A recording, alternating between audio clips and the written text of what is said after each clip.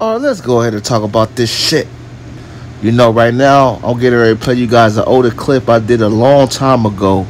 Adrien Broner, the truth of him sparring Errol Spence. We know we got plenty of rumors going on with that. You know, you got people saying that Adrien Broner got knocked out. You got people saying that, Adrien Broner got dropped. He didn't get knocked out. Well, I'm going to tell you guys the absolute truth. This is not watered down. I know exactly what happened in that sparring with Errol Spence and Adrien Broner. And believe it or not, Errol Spence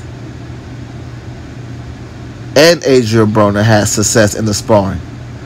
But go ahead and get your popcorn, your beer, your weed, whatever you need to relax and chill. Because I'm going to tell you guys a good sparring story pertaining to this. All right? Enjoy. Across the ring.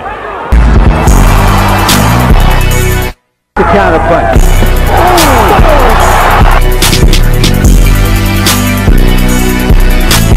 Now, I know a lot of people out there will say, man, love when the hate when. We already heard this story millions of times. We don't need to hear it again. That may be true. But what you didn't hear, a lot of people say, was the success that Adrien Broner had in the sparring and what led up to the sparring. That's what a lot of people don't talk about. See, you guys, good storytellers tell you everything from the beginning to the end. Not just what's important, not just the big stuff. Good storytellers tell you everything, okay? Good storytellers are very detail oriented, and that's what I try to be. Now let's talk about the initial stages between Adrien Broner and Errol Spence. And this was actually a beef. Yes, before these guys respected each other, they actually did not like each other at all, y'all. Yes, I know they've called each other brother before, but they still be beefing till this day. So just know that after the sparring, that's when Adrien Broner and Errol Spence really gained respect for each other. All right. But what a lot of people don't know is Mayweather had a lot to do with this sparring session between Errol Spence and Adrien Broner. That's how Errol Spence and Mayweather, that was kind of the root to why they fought in sparring. Not only to perfect their skills and things of that nature, but they also fought because of what happened to Adrien Broner. Kind of like that Marcos Maidana versus Adrien Broner feeling. You know, Adrien Broner lost to Marcos Maidana, and Mayweather said, you know what, Marcos Maidana, we got to fight now. That's kind of how it went with Mayweather and Errol Spence. But we're going to save that for another volume of my sparring stories. Right now, we're going to stay on Errol Spence and Adrien Broner. But Mayweather is the root of this sparring session as well. Well, partially the root. All right. And we're going to get deeper on the Marcos Maidana versus Adrien Broner fight too, because that fight right there had a lot of similarities with the sparring between Errol Spence and Adrien Broner. But get your popcorn, get your beer, get your weed, because we're going to talk about all that, y'all. Your boy love one to hate one got the scoop. All right. Now, building up to my point, okay, because we get into the main shebang bang pretty soon. So basically, Mayweather was promoting this fight, letting Derrick James, Errol Spence know, Errol Spence's whole team know that Adrien Broner is going to put those paws on them, you know, put on the gloves. We could do it at Mayweather's gym. It don't matter where we do it at. Adrien Broner, he can't be touched. Adrien Broner was saying the same shit. Errol Spence is saying Errol Spence is not going to be able to touch him. He's going to outbox him. You know, he's the best counter puncher in the game right now. He's too fast for Errol Spence.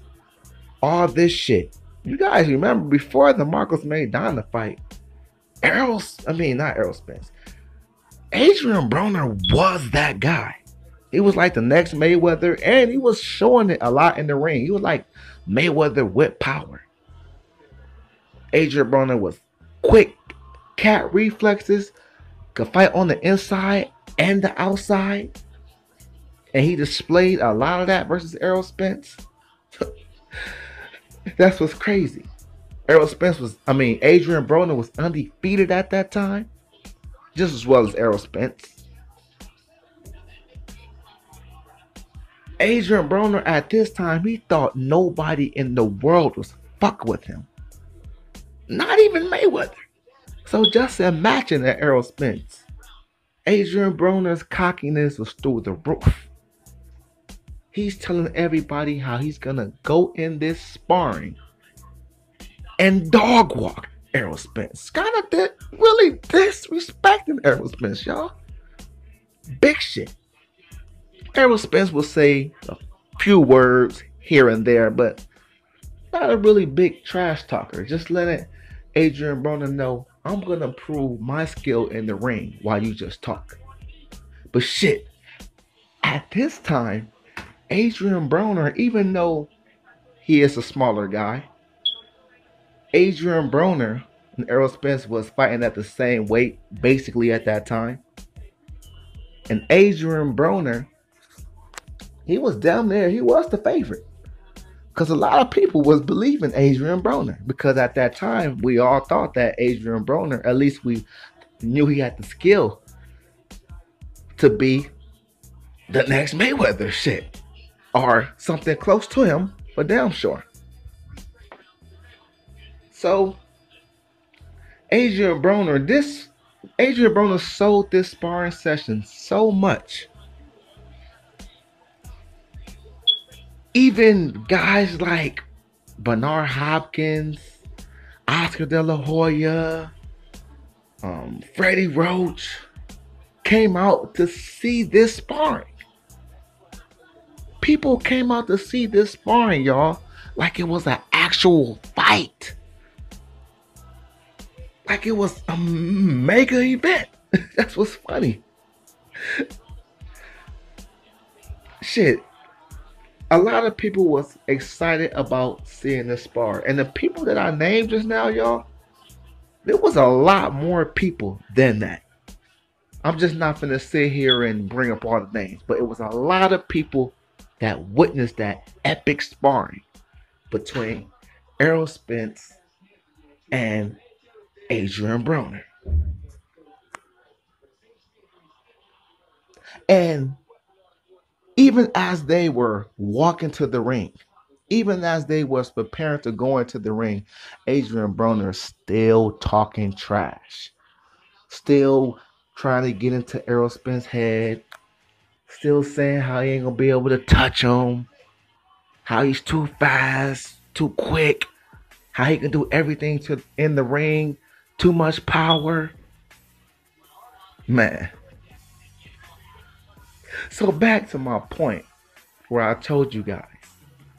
This fight right here, well, the sparring right here, it reminds me a lot of the Marcos Maidana versus Adrien Broner fight. Because when Adrien Broner started sparring Errol Spence, they went about 4 to 5 rounds from what I'm hearing. Adrien Broner came out looking sensational because even though Adrien Broner lost to Marcos Maidana, even though Adrien Broner got dropped by Marcos Maidana, hurt by Marcos Maidana, Adrien Broner still looks sensational in spurts against Marcos Maidana. Let's not forget. And I'm hearing the same thing happen against Errol Spence. Adrien Broner came out landing shots on Errol Spence. Counter punches. Showing the speed. Showing the foot speed. Showing the hand speed. Showing the ability to fight on the inside and the outside. You know, showing great reflexes, showing great timing, showing great accuracy. on Errol Spence. Slightly. And yes, I do mean slightly. Started to frustrate Errol Spence. And Errol Spence, just like Marcos Maidana, listen to my similarities and my examples, y'all. My analogies is A1.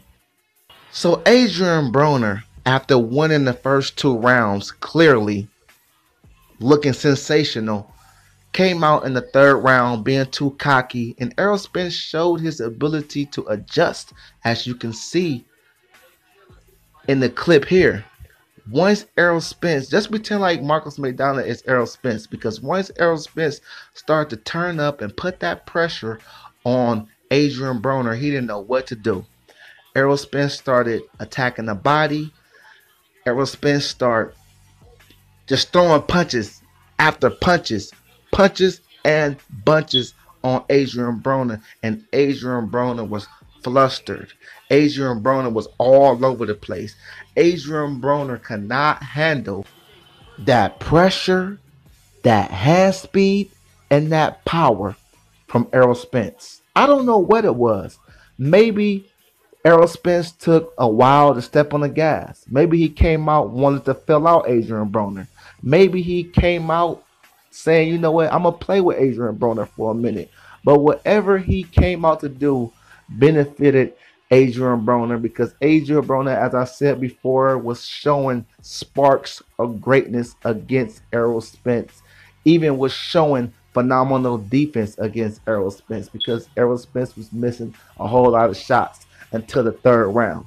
So I'm letting you guys know we finna get into the main shebang bang, which is the famous knockdown, what ended the down fight. But I'm letting you guys know what led up to the knockdown, because Adrien Broner, and this is how you know Adrien Broner got grit, and he is a dog, and he do got heart, because Adrien Broner didn't fold. Adrien Broner, shit, he said, fuck that. It turned into a dog fight. And we know Errol Spence got grit as well, so they was just in there locking, like pit bulls, just locking on each other. You know, Adrien Broner was getting beat up at this point by Errol Spence. But, you know, Adrien Broner was still landing some shots. You know, even shook Errol Spence up with a couple shots. Didn't hurt him, shook him up, you know, caught up with some shots, just like Marcos Maidana said. Shit, Adrien Broner caught up with some shit. But Adrien Broner was in there trying to sleep Errol Spence. Like, literally put Errol Spence to sleep and knock out Errol Spence. Boxing was out the window at this point. Then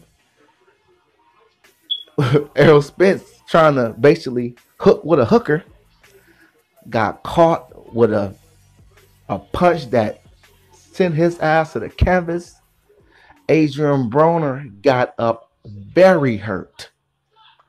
Very hurt. A lot of people say Adrien Broner got knocked out. No, Adrien Broner got up so fucking hurt. Everybody on Adrien Broner team said it is over. Stop the fight, because we know it's going to get even worse if Adrien Broner goes back out there and fight. Because Adrien Broner is not going to stop fighting himself. And that makes a whole lot of sense. Then at this point, Adrien Broner tries to turn it into a street fight.